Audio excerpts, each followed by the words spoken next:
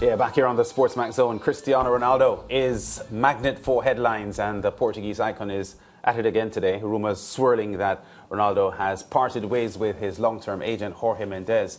It is understood that the relationship between the two Portuguese, which has been in place since 2003, when Mendes engineered Ronaldo's move from Sporting Lisbon to Manchester United, was broken by the player's explosive interview with Piers Morgan. It's being reported that Mendes felt that the interview made it impossible for him to secure Ronaldo a deal with another major European club.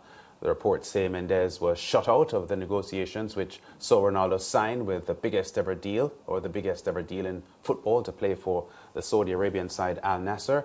Brent Sancho is still with us. Brent, this story is still carrying the line, sources are saying, newspaper reports are saying, but it does look believable, doesn't it? Yeah, it looks very believable. I think a lot of what's happening with Ronaldo, of course, is juxtaposed against what's happening with Lionel Messi, who's been his rival for many, many years in the discussion of the best player in the world.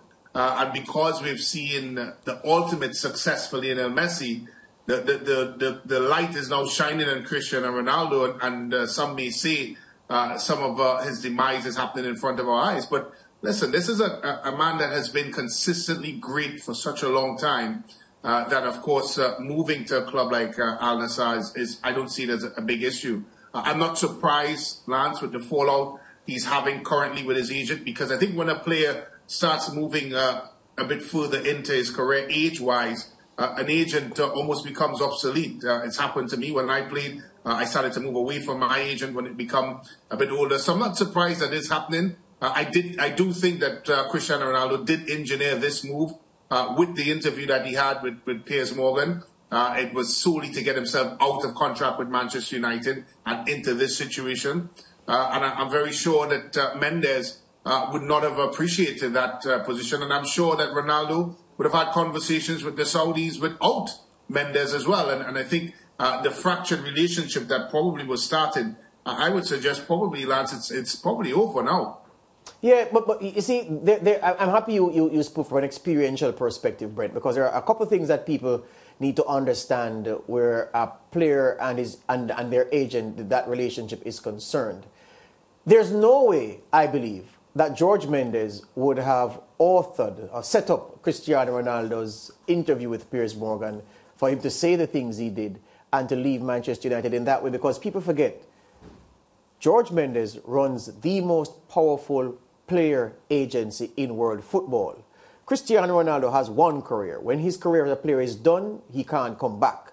Jorge Mendes will, of course, be looking to sell players to Manchester United decades into the future. So he can't be in a situation where he damages the relationship with Manchester United, with his most high-profile client ever, and put the club in a position where whomever owns the club say, blacklist that agent, we will never do any business with you again. And that's a significant part of the reason why Mendes would never have handled the Manchester United departure in the way it has. Secondly, the other thing is the concern is this. Ronaldo, by now, he would have known the intricacies of how to deal with his image rights, how to deal with his wages, how to deal with his commercial operations. If you notice, the reports say that his personal manager is the one who is assisting him or who assisted him with the Al Nassr things. He doesn't need an agent anymore because Mendes would have spent almost 20 years teaching him what it is that he should strike out for in negotiations, how it is that he should accept his deal being structured, how it is that his image rights are to be handled. So this was almost a natural death, a natural end to something that by this stage in Ronaldo's career, that relationship would have run its course. Yeah, it certainly would. And going back to your point, we've seen it before with agents and of course with players. We saw it with Yaya Toure and his situation in Manchester City. An agent, of course, caused for his departure at City. We saw it with Paul Pogba and his situation. So agents do have to be very, very wary with their relationship with the club. Going to the situation with Cristiano Ronaldo, look, a contract of Ronaldo's, of course, the type of player that Ronaldo is, almost duplicates itself every single time. When you talk about image rights, when you talk about all the various situations that within that contract that he would have. The Manchester United contract will have similarity to the Real Madrid contract. which would have similarities to the Manchester United contract before. So he would have seen it, would have done it. I'm very sure that although Mendes is his agent, Cristiano Ronaldo would have had an opinion from someone close to him, i.e., example, his representative. So you're right. There are people within this camp, even himself, Cristiano Ronaldo, a very experienced campaigner, would know how to deal with these sorts of situations. And I think it comes a time when a player does not need an agent. He can do things on his own, particularly when you see players that have crossed the age of 35 and the latter stages of their career. They're very able, of course, to be able to manage their own situations moving forward. And let's not of course, not talk about the elephant in the room. He doesn't have to pay him. He can do it himself. And that percentage that an agent may want in this Saudi deal is not going to be there. Absolutely. And I think the final point for us to make is the fact that people always look at these superstar agents, and Jorge Mendes is a superstar agent. We can name a few others. Spinny Zahavi was a superstar agent. The late Mino Raiola, of course. Jonathan Barnett, the guy who managed the Gareth Bale's affairs when he was in Europe. These agents, we talk about the superstar players that they have and forget that the bulk of their stable made up of players who aren't stars. And these players, you have to ensure that you have excellent relations with their club to engineer significant things, benefits for them so that these players can see their way over the course of their contract. And you may have a 17-year-old that you want to shop to this club, or you have a player who's coming off an injury with a club that you want them to improve terms for that player despite him missing a chunk of the season, and you have to be in the club's good graces to negotiate successfully. So from a business perspective, none of the agents I've named would have approved their client doing the breakup the way Ronaldo did, because that would almost mean that they could just close up their business and leave, because people forget these big European clubs, they have friendships across these big clubs. And if the Manchester United man says, listen, we're locking out so-and-so agent, so he tells that to Bayern Munich. Bayern Munich talks to Barcelona.